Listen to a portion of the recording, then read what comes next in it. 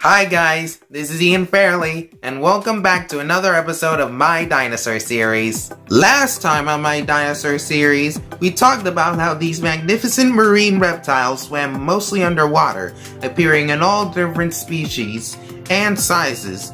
We furthermore explained how the dolphin-like Allosaurus had eyes as white as the giant squids, and traveled in large groups called pods, like today's modern dolphins.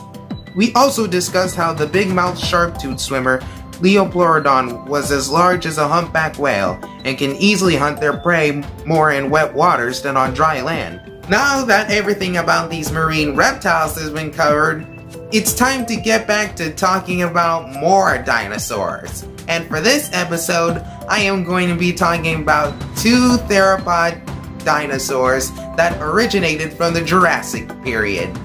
Allosaurus and Megalosaurus. Let's start with the Allosaurus, shall we? The name of the dinosaur, Allosaurus, means strange lizard because of its light vertebrae, like those of cassowary legs. The discoveries of its fossils have been located in the US of North America, Portugal of Europe, Tanzania of Africa, and possibly a country in Australia. Year 1877. Thousands of Allosaurus bones have been discovered in the USA with footprints and possibly its own eggs. About 40 skeletons have mostly been found in Utah, while more than 60 have been discovered worldwide, especially Colorado. A known species, A. fragilis, has been unearthed in the Morrison Formation, which consists of a formation that centers around Wyoming and Colorado, covering an area of 600,000 square miles. Those are a lot of miles for two states, don't you think?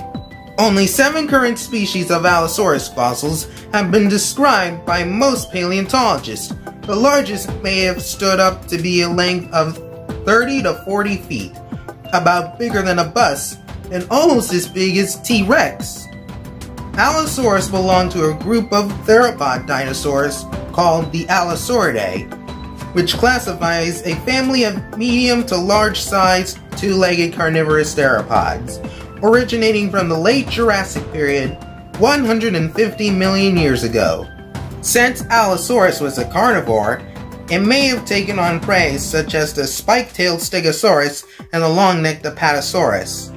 Paleontologists refer to Allosaurus as Lion of the Jurassic, since they may have hunted in prides when it comes to challenging prey, and usually alone when chasing easier prey. Juvenile Allosauruses may have been as fast as wolf packs, at a speed of 30 miles per hour, whereas the adults were probably too heavy to sprint as fast as the youngsters. Regardless, they were fast, but relied more on ambush attacks to catch their prey, similar to how tigers, lions, and leopards do today. The best places for Allosaurus to ambush their prey would be the grassy plains of the Jurassic landscape. Allosaurus' sharp teeth were designed to cut through the meat of its struggling prey, rather than chomp through bone like the T-Rex. The teeth were like saw blades that can cut through anything that is vulnerable, and its sharp hand claws may have also done the trick when weakening other dinosaurs.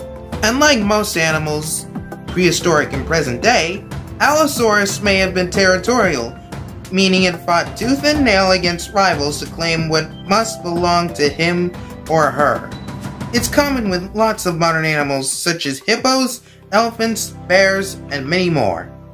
Though Allosaurus was top predator of its time, it could still get injured very easily by prey that were able to defend themselves.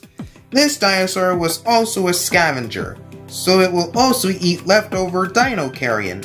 Now that we have gone over everything about Allosaurus, it's time to move on to our next carnivorous dinosaur for the episode, the Megalosaurus.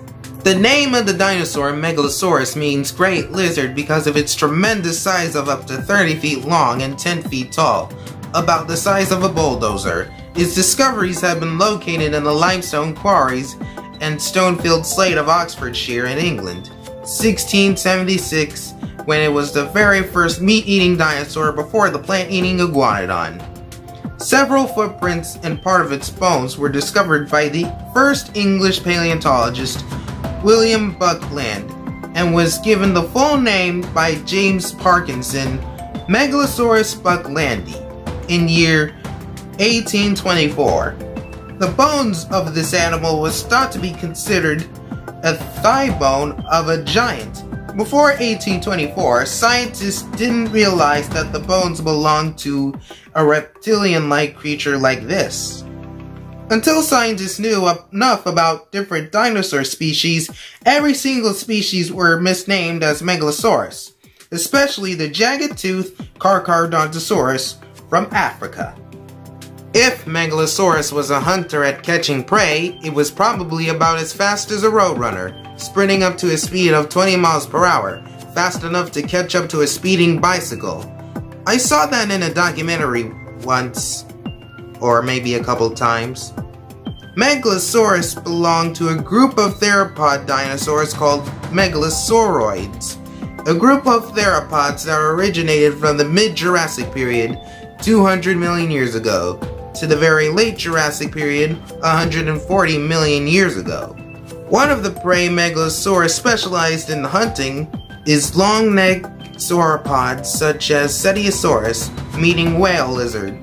The prey may have been bigger than the predator itself, so it's most likely that Megalosaurus hunted in groups or tried to pick a fight with it head-on alone. The fossilized jawbones of Megalosaurus in its lower jaw half were equipped with razor-sharp teeth in case it needed to bite through the flesh of its own food.